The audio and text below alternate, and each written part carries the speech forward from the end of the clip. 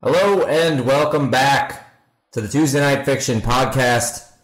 I'm your host, Nicholas Austin, and tonight we're going to recap Chapter 2 of Book 2, Crystallize. Released last week, that chapter was entitled Canvas. Tonight we're going to get pretty deep again like last week. When we recap Chapter 1, it was lighthearted but also very serious. And before we get into Chapter 2 tonight, I just want to reflect on that a little bit. I don't like to say I told you so, but if you saw I don't know if you saw my Instagram, but clearly I told you so. So Mark Hamill, for those who haven't seen it, Mark Hamill decided to retweet a tweet by Ivanka Trump where she and her family are standing in a living room, all smiling, as families do, and her son is dressed up as a stormtrooper. I believe she wrote something along the lines of, "The Force is strong with my family." Well, Mark Hamill decided to retweet a picture of a nice-looking family and say that, "I believe you meant the word fraud." I don't know how much more right I could have been. Mark Hamill is a demon, and no matter what you think about any political family, this man is clearly not having a good time at all. And who doesn't have good times? The Sith doesn't have good times. Mark Hamill has proven time and time again that he is not the innocent farm boy that he tries to portray himself as, that George Lucas put on film. Maybe he was in the past. Who knows? Maybe Mark Hamill really did go through a journey to the light side like Luke Skywalker did when he was younger. But as I said last week, it has become perfectly clear that his trajectory, this man who so links himself to the character Luke Skywalker, his trajectory has gone exactly as visionary Rian Johnson portrayed it in the films in the film that he released, which was The Last Jedi. Mark Hamill has gone to the dark side full on and become Darth Hamill. And I mean, I don't know how much more evidence I could present. The man clearly can't help himself but to continue revealing this truth. So just if you'd like to see more, just follow him on Twitter. I don't use Twitter because it's cancer, and I'm not a big fan. So I'm not gonna keep a lookout. I'm not gonna keep my eye on the nonsense this ghoul spews on a daily basis. But suffice it to say that between his tirades at innocent children just having a good time playing dress up, but from between that and Disney's just dissent, I mean, beyond what we talked about last week, I didn't go too much into the Disney side of it. I think that in the original Star Wars movies, Darth Vader was like the main villain, right? And then you had Emperor Palpatine, who kind of was the guy swinging him or pushing him to pushing his buttons to keep going further and further. Disney is obviously the emperor in this case. And what I didn't mention a lot of last week that I'll go into is, one, Disney creates nothing. They create nothing new. They regurgitate show movie after movie after movie. They don't have any new concepts at all. Even the new movies that they come out with are just basically remakes of old concepts. The plot lines are always the exact same. But even beyond those, I mean, that's a fraction of what they come out with. They don't create anything. They just regurgitate, and that is only the path of a demonic organization. Disney is awful, and it's not just showing through their movies. It's showing through their bottom line and their accounting. So, I mean, they're being investigated currently for like 20 years of fraud or something along those lines. Again, I don't have the whole story, but it's pretty obvious that Rian Johnson was just trying to expose these people. I'm not gonna stay on this topic too much. All I'm trying to say is listen back to the last 2 episodes, and just understand that when you live with the truth, you find these things. And even if it's satire, it's really not. It's really, it doesn't make it any less true. Okay, so like I said, even if I say like Rian Johnson is the hero, which he obviously isn't doing this stuff on purpose, if I'm being for real, but in a way he is a hero in the eyes of someone who is being true, because he's destroying that which is nonsense. Anyway, let's move on. Today I want to talk a little bit more about the chapters we've actually gone through. Because today we're 2 chapters in, so I can go a little bit more in depth than last week. Last week was chapter 1 of book 2, so it was a little bit difficult to talk about the events that take place without saying any spoilers or anything. But I will go into some of that today. We'll talk a little bit more about chapter 1 as well. So with the concept that I want to talk about today, I've been violently ill for the past 2 days, and so that's why I'm a day late here. But I was taken care of by a marvelous woman. And when I say woman, I mean woman. And I would like to talk today about men and women and violence. And it's going to be heavy. But it'll also be entertaining, hopefully, and it will relate to the chapters that I just finished reading in the audiobook format, because this is an audiobook podcast. So as much as these recap episodes are fun, they reflect directly the chapters that I'm going through in the audiobook. So follow along with those and be part of the story. Anyway, in chapter 1, and again, I'll get back to the illness thing in a little bit. But in chapter 1, we saw Latera being cornered. She's now stuck at the hold. She's dealing with several of her companions being attacked, and the women in particular being attacked by both the Keegans and Tokalis alike. They're being mistreated. And I mean, there's not too much detail in this book about like the nature, but Latera gets cornered in an alley and men try to force herself upon her. Now, I want to talk about this in the context of something that I was actually exploring when trying to find people to review my books. So I looked up on Google one day the top, well, not Google because I don't use Google, but I looked up the top fantasy reviewers. And one of the pages I came to was a female reviewer who had a whole section on her website for the concept of violence being glorified in books and how she resents it. So I explored her page to see what she meant by that.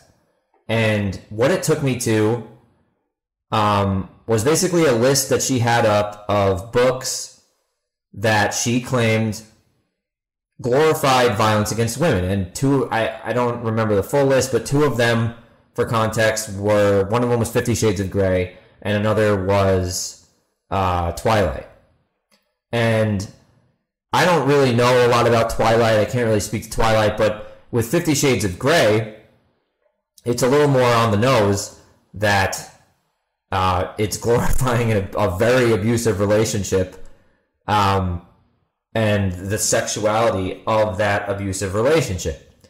Now, when I first read what this reviewer was saying about that concept, I'm not gonna lie, I was initially like eye rolling.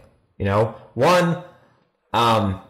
don't get me wrong, I was wrong to do that, and I'll tell you why. But I was initially eye rolling because, one, these are two series that are mostly read by women, right? So I was thinking that it's a little bit weird for someone to say that women are wrong in what they're reading, if that's what they want to read, if that's what they're into. I was incredibly wrong. The more I thought about it, the more wrong that I was, and I'd like to explain why in the context of masculinity versus femininity. So,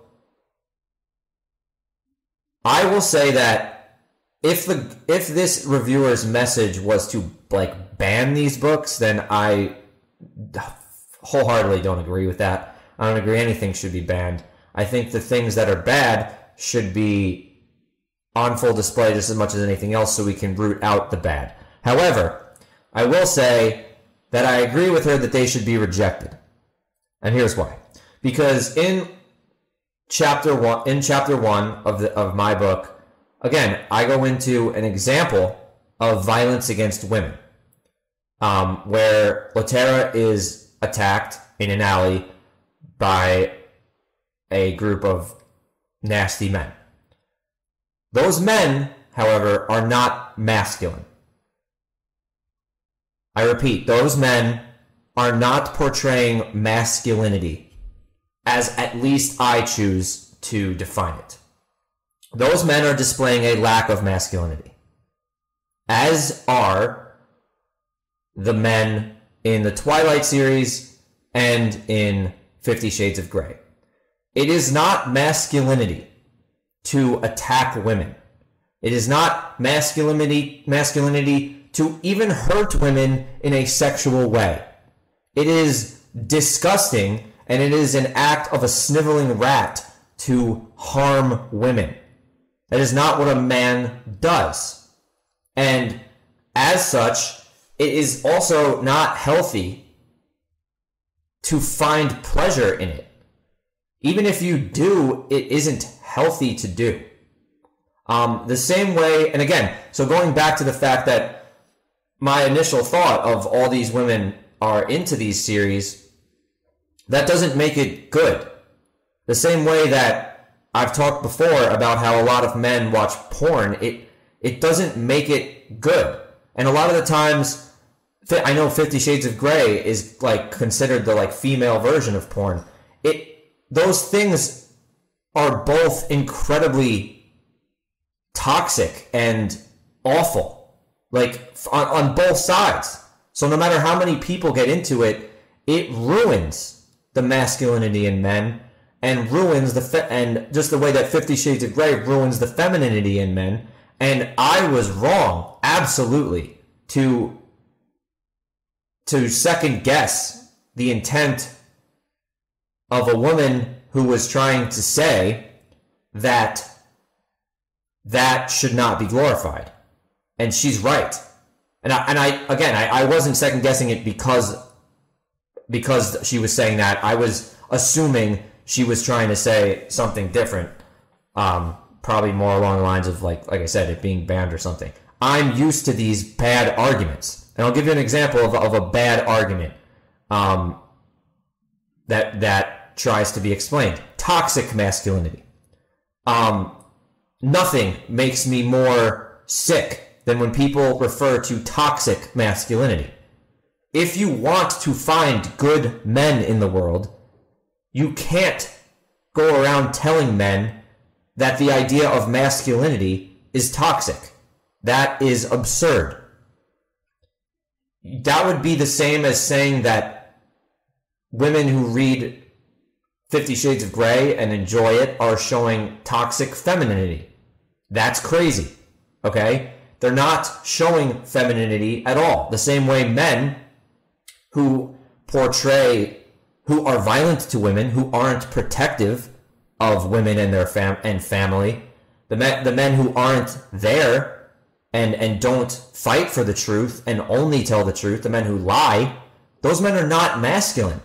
So to say that they're being toxically masculine is wrong. It's absolutely wrong. The way that you find, the day that you become a man, which I didn't until I was 25, legitimately, which is why I've said in the past, I don't think anyone should vote until they're 25.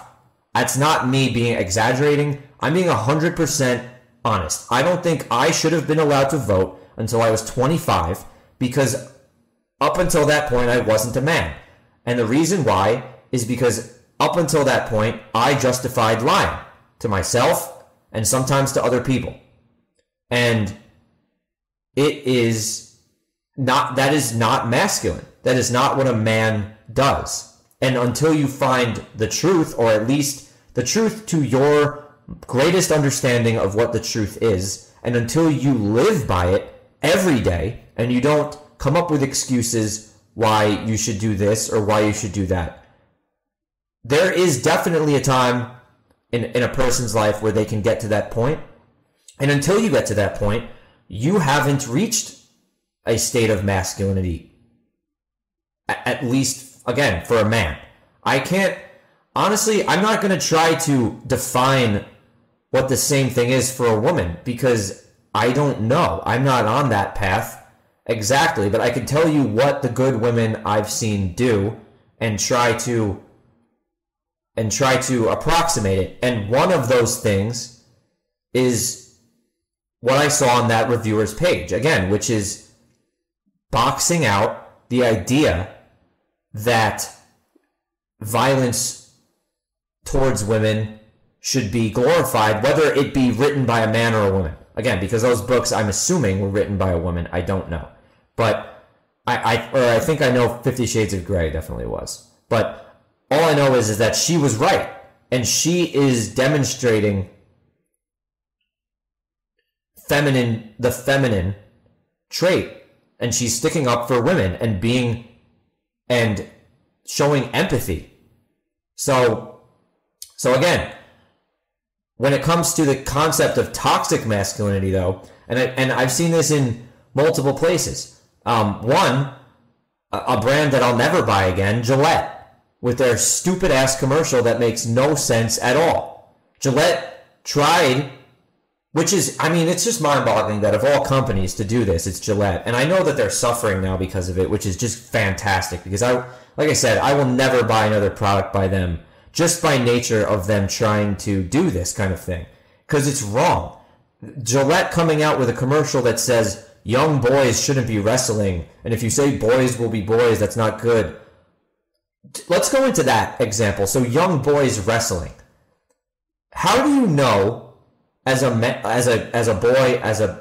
human man what someone's pain threshold is without those experiences? I had those experiences. Me and my friends, even in high school, had fight times where we would not fight abusively, but where you'd have to have physical conflict to the point where you figure out what someone's pain threshold is. And a lot of times as a man, you become closer with those people because of it. Because it teaches you what the lengths of your inner rage are. Because it exists. You can't deny that it exists. So you have to come to grips with it and learn what the threshold is of how much you can exert. And that's what those experiences are for young boys. And they go and do that, and Gillette somehow tries to vilify something that all boys have done since the beginning of time because it's a natural instinct. And it's just wrong. And am I saying you should purposefully attack people or something, or try to damage someone? Obviously not, but you can't know what that is until you experience that and get socialized into it. And then again, more examples where they say you can't, as a man, can't walk up to a girl and say hi on the street. It's just What? How do you communicate with women if not somewhat spontaneously? Is the guy that's going up and talking to her like wronging her immediately just by doing it? It's absurd. And I mean, everyone knows it's absurd. I'm not saying anything like new here. All I'm saying is that the concept of masculinity and saying the phrase toxic masculinity it doesn't make any sense at all. It's like an oxymoron or whatever. There's nothing toxic about actual masculinity. There's just a lack of masculinity in the cases of, I'm not going to lie, a lot of men. And there's also the same with women. The same percentage of women have a lack of femininity. And I'll go into that in a second. But again, just on one more example, I saw another, I think it was like Owen Benjamin posted something about some woman who wrote, I don't know, just some crazy nonsense about abortion. So I went and explored her page, and she has a book out about, I guess, toxic masculinity or something along those lines, where she says she has conversations with men who reflect on their toxic masculinity. And I don't know what's in the pages of that book. I could tell you that none of those men are masculine, and that none of them know what masculinity is, and all of them are lying to her. Every single one. They're lying to her because they want something from her, or they think that telling her this or that will gain them favor. Men don't do that. Men don't lie or say things that aren't true to gain favor with women. That is what a rat does. That is what a snake does. Any demonic animal that you could think of. I mean, men who do that are the sneakiest, least trustworthy, most disgusting men that exist. That they only say what women want them to say so that they can, literally, so that they can get in their pants. That's it. Those men are the ones who do sexual assault to women because they don't get what they want. And they are horrible. They are the snakes of the world. They are the ones who went after Latera in chapter 1. And you better believe that, especially if you're a woman. Otherwise, and women do. Women know this. Instinctively, they know it. Because when they deal with these kind of people, they're repulsed by them. That woman who wrote that book and got these men to say whatever they said doesn't respect a single one of them. She's getting a bunch of weak, pathetic people to say anything she wants so that she can get what she wants out of her book. It's nonsense. It's complete and utter nonsense. If you are a man, you have if you are a masculine man, there are certain things that you do. You tell the truth. First and foremost. I mean, like, that is pretty much the thing that gets you to transition into being a man. Now, are there a lot of adult men who don't tell the truth? Yes. Are they men? Sure. Are they masculine? No. And that's the turning point, is telling the truth or not. Now, it's more than that, obviously. Again, like I said a little bit earlier, real men, masculine men, protect the people they love, their family. They protect their family above all else. All else. If someone tries to wrong their family, a man can become violent. And he would be justified in being violent. In self-defense, especially of his family. That is what a man does. A man does. A man protects. So, when it comes to the people who say things like, for example, like I mentioned with the reviewer, the men in these books who hurt women should not be celebrated. Absolutely. They should be villains. And that's the problem with 50 Shades of Grey. Is 50 Shades of Grey presents this fake world where you have a man who gets off on abusing a woman and then they get married. And I don't even know how it ends. I think that someone told me that's how it ends. If that is, again, it's horrible. And that guy is glorified in that book. I don't know all the details of the story, but glorification of that is wrong. Protection at all costs is what makes a man a man. Now, when I'm talking about masculine versus feminine, some people are more masculine, some people are less masculine, some people are more feminine, some people are less feminine. Am I saying that a man can't have empathy? Am I saying that in some form? Am I saying that a woman can't be protective? No, obviously not. And if you're going to be the type of person who says, well, not everybody's like that, get the fuck out of here. Honestly, I feel like I need to do one of these speeches every day in every podcast I do where I call out these types of people who need to question the averages, right? I'm talking in averages, okay?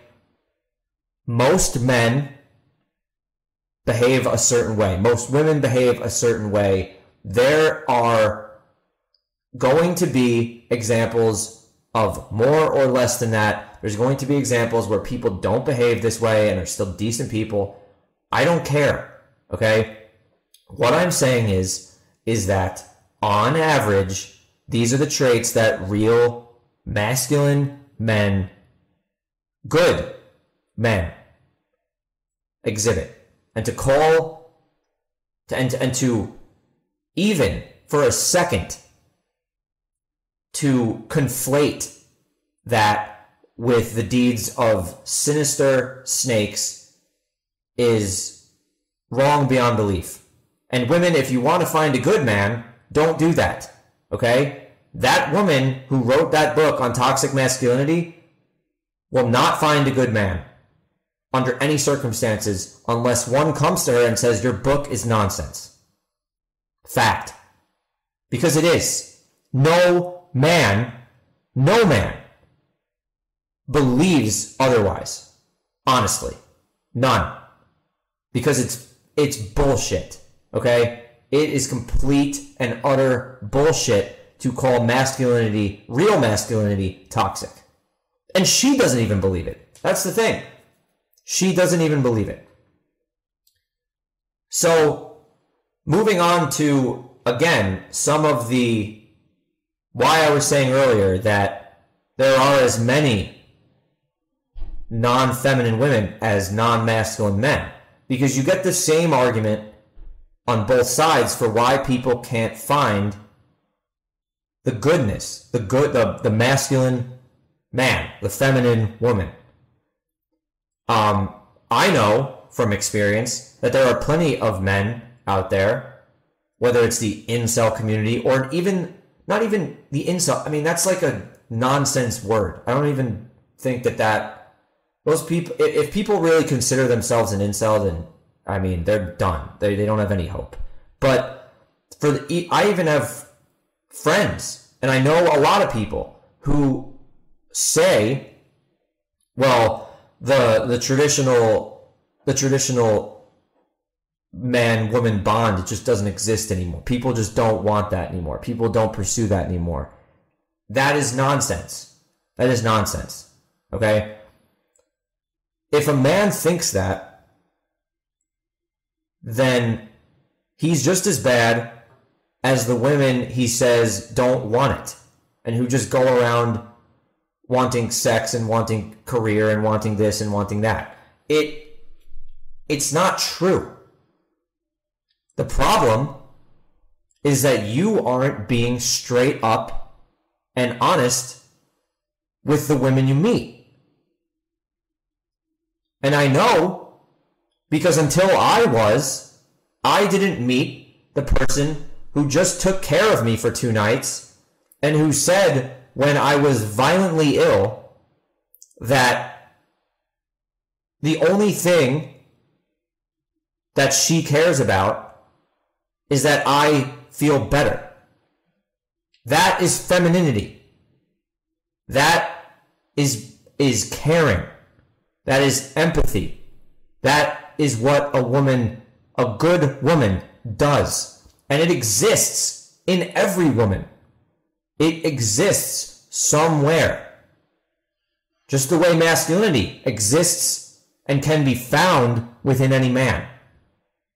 The problem is, and I know that for me, for what I've realized for men, the answer is accepting the truth.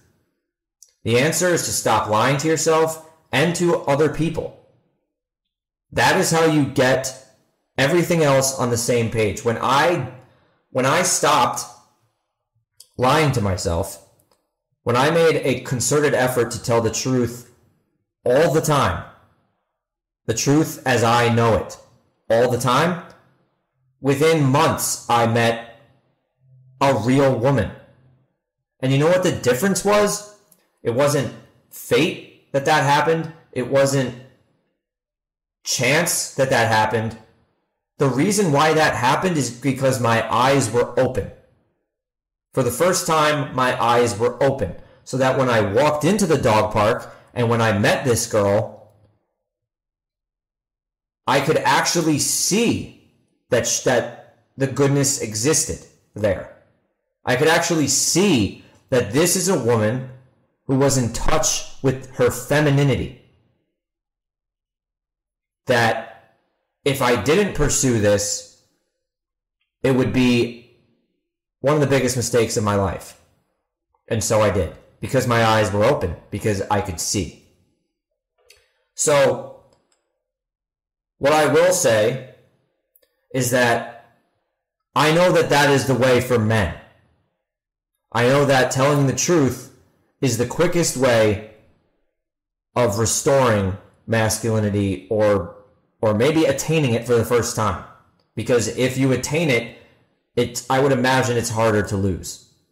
If you tell the truth and you don't stop telling the truth, there's no way to lose it from there. But at the same time, I don't know what the answer is for women. I can't tell you what the answer is for women. I can't tell you the thing you should focus on other than saying to embrace it. To know what the things are. Again, maybe there's an element of truth to it also. Maybe it's an element of accepting nature. You know, I hear a lot of the argument of the thing now about people like not wanting children. And it's always, well, everyone I know that has kids is miserable. I mean, which isn't even true at all, but there's this fear of family. There's this fear of pretty much everything that I grew up knowing was good in the world. And maybe the answer is to just stop rejecting that, to stop being afraid of it. And I don't know. Again, I'm not going to pretend like I can help get someone there who isn't on the same path as me, which is most women. However, I will say, find examples, find positive examples. Find the people, the women who do the right things, who stand up against this bullshit of free sex and sexual revolution. It's nonsense. It's just fucking nonsense. The sexual revolution failed miserably. 50 Shades of Grey is disgusting. It's a terrible book. And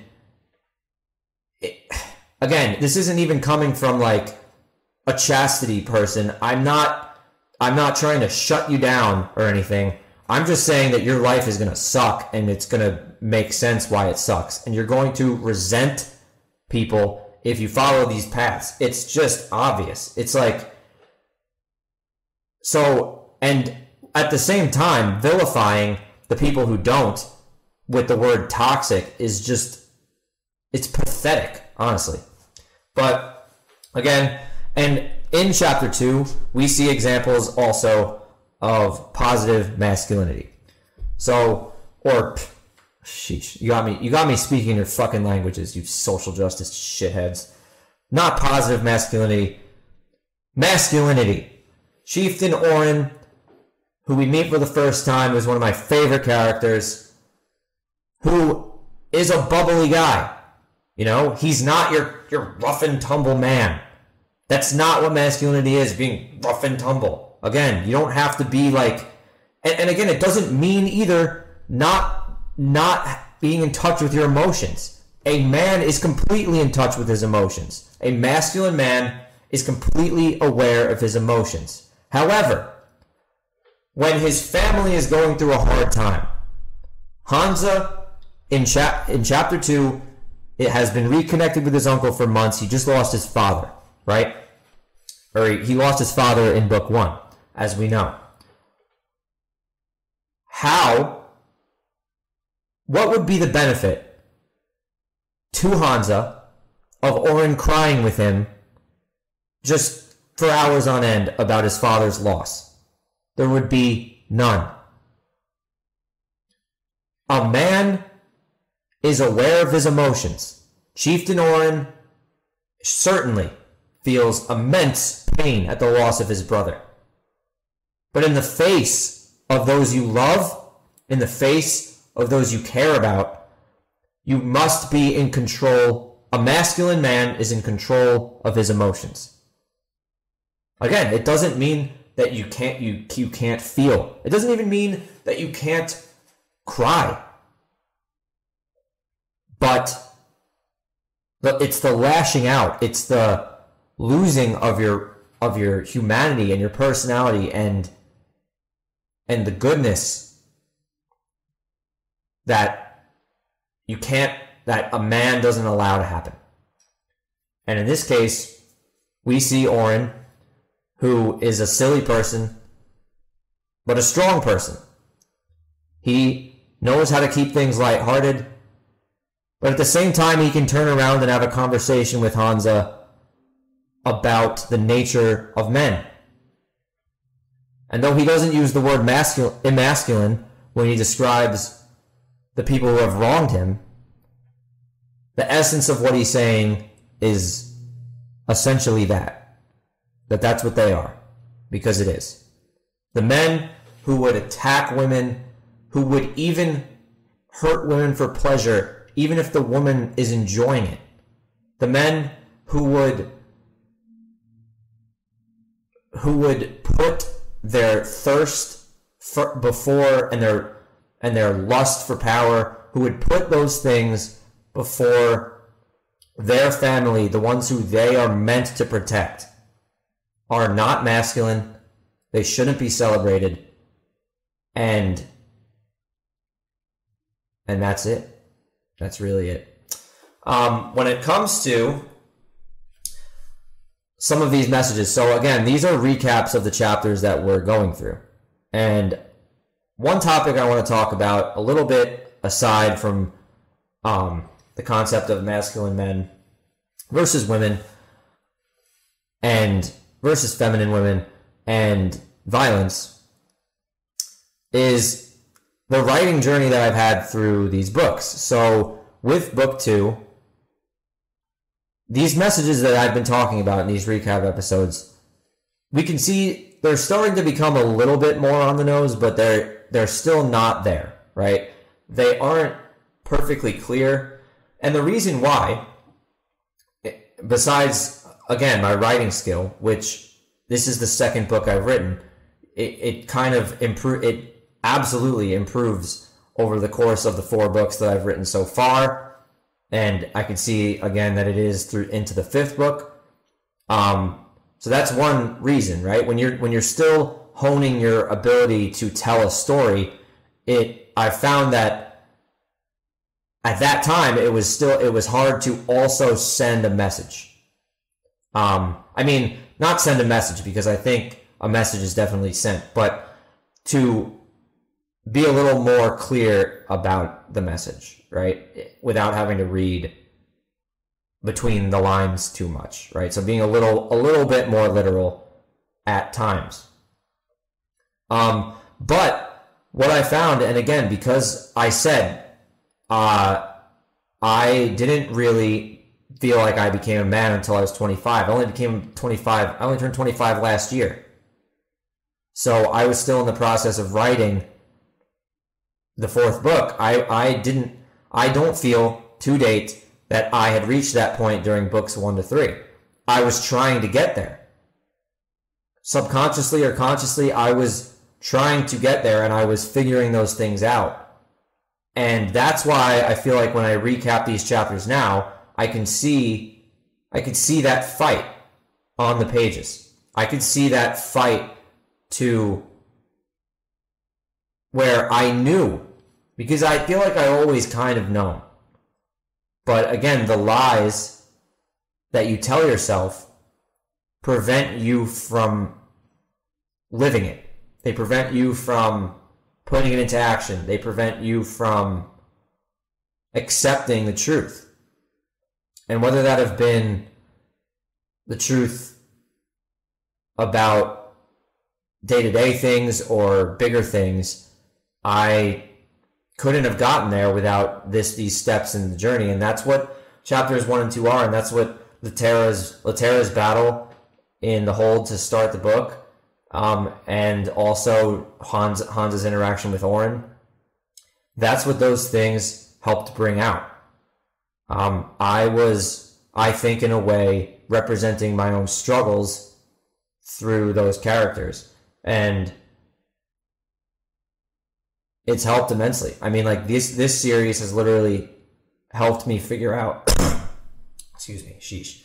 I'm not crying. That was a joke. I might be crying a little bit. This series helped me figure out who I am and why I'm here. I mean, as plainly as can possibly be stated, it literally helped me discover, like, the purpose. It helped me discover my purpose in the world. And it's catching up to me. Being sick is catching up to me. I need a drink.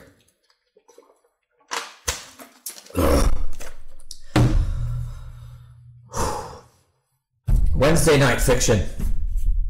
I had to get this out at least by today. So I'm going to wrap up here because I clearly am losing my ability to speak. However, I will say that, again, I'm a math guy. I speak in averages. Everybody's different.